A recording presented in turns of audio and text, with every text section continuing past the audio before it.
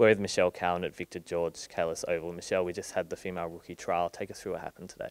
Yeah, great day for us. We had our first trial, looking for those rookie spots that may be taken up by one of the participants today. So we had a number of testing happening on the courts here, and then also a 2 kilometre time trial out on the oval, and some football skills and some game sense as well.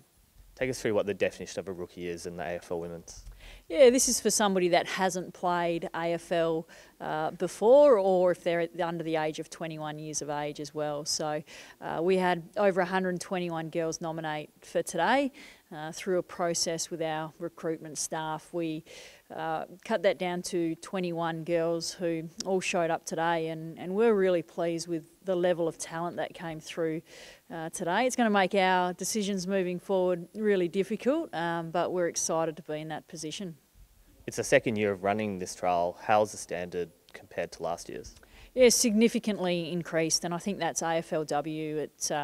It's given girls something to really aspire to, and we've seen the growth of AFL for women in WA in particular grow significantly in the last 12 months, and that's attributed to the AFLW competition. So the talent coming through and the girls putting their hand up to be part of our footy club has been exceptional, and I'm excited about what we saw today. So we've got 3 spots in our list for rookies, but based on the standard we could take even more than 3. Yeah, we've got 10 spots left on our list, so even if they qualify under the rookie, schedule, we can still have them on our main list as well moving forward. So yeah, the 10 spots are there to be filled, and we could have filled them today potentially. So take us through how you were testing them today. Yeah, initially it started on the basketball courts. We had a sprint, we had agility testing, we had a jump testing, we also a height and everything like that around the profile of a player.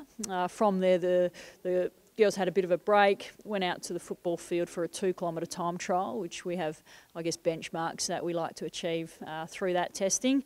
And then into some football skill testing and game sense drills, where we can get a bit better of a look for how the footy sits in the girls' hands and their skills that they do have as well. So the testing component from the time trial and the sprinting is a really small component that we do look at. And it's really important that we get a good indication as how these girls are as footballers with a footy in their hand and playing the game. And overall it's a real pressure test, because these girls are, they're fighting for a spot to play for an AFL club. Yeah, there's going to be over, there's hundreds and hundreds of girls that want to be on our list here, and we've got to be really vigilant with who gets a spot on our list, and we'll do our due diligence along the way and make sure we get the right fit for the footy club, right fit for the team, and also making sure, across the game, whether it's key position players that we need, key ruck, or an on-baller that we need to make sure that we tick the boxes and get the right people. Noticed a few of the Freo girls were down here as well, and I'm sure you had your full recruiters and assistant coaches here too. Yeah, look, the girls, this is their facility, so a couple of them working out behind me in the gym. They're here on the weekends working really hard on their strength and their physical ability and their football ability as well. So we're one club here, and it's just great to see the girls get down here and probably have a bit of a sticky beak to see who may potentially be their teammates, but also just working really hard on themselves and wanting to improve. And with so much happening today, it was good to have one of our partners, Curtin, come out and help us. Yeah, Curtin assisted us with all of our testing.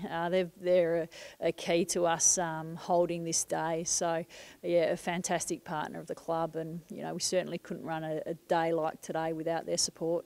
So they're bringing a lot of knowledge to the table. Yeah, they're experts in this area and this field. So the more that we can leverage off the experts, the better we'll be. Great, thank you, Michelle. Great, thank you very much, Tom.